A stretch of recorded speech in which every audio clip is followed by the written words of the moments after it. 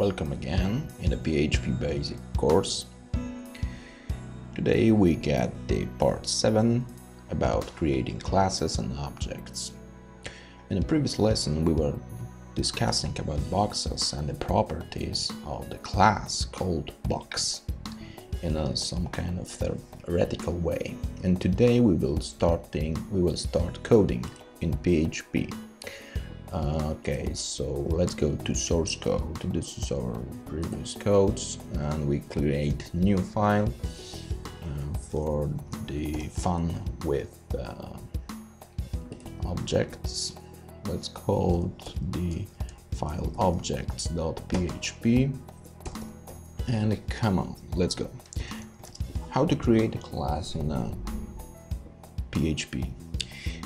To define a class and declare a class, you use a keyword class, and then you give the name of the class. In this way we will be designing the class box.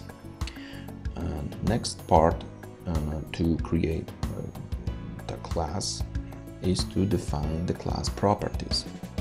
In PHP this is not necessary to define the properties, but it's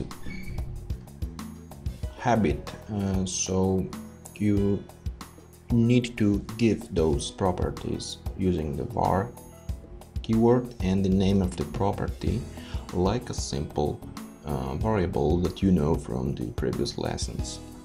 So the first property will be color, the second property will be length, and the last one will be width. Okay, semicolon at the end, and this is actually a definition of the class. If you save the code and run it, you need to go to new file object.php. Actually nothing had happened. Why? Because this is only a declaration, like the declaration of a function. This is the declaration of the class. If you want to create an object using this class, you do the follows. First of all, you give a $sign, then the name of the object, like the name of the variable. Actually, this is a variable that holds the reference to the object.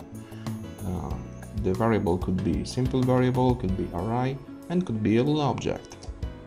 In this way, we will be creating an object. To create an object, you use the keyword new, and then you give the name of the class and the round brackets for the construction parameters.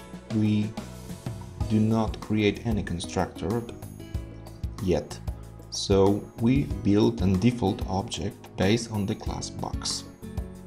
Okay, so this is only a creation of new objects. Some memory of the random access memory is being reserved from the object, and those object is living now.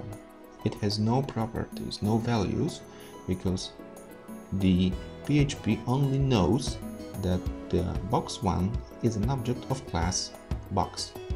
How to add some properties to the object? You use the operator which looks like this.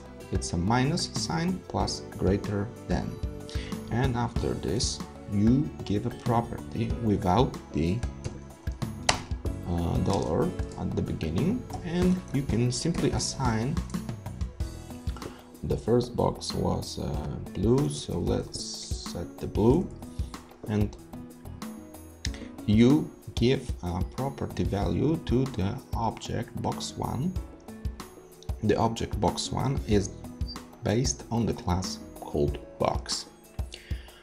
The good habit is to, and this is some kind of unsigned rule of programming in object way, is the classes has a capital at the beginning and the properties not,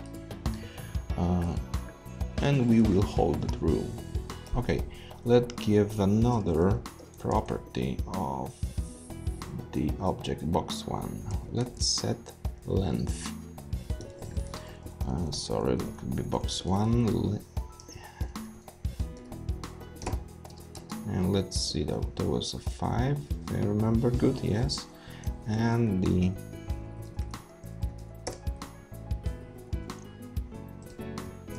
okay, box 1 and its width. If you do the var dump, you will see the content of the object, how it is represented and how it's seen by the PHP. Sorry, we go back to the source code and give the echo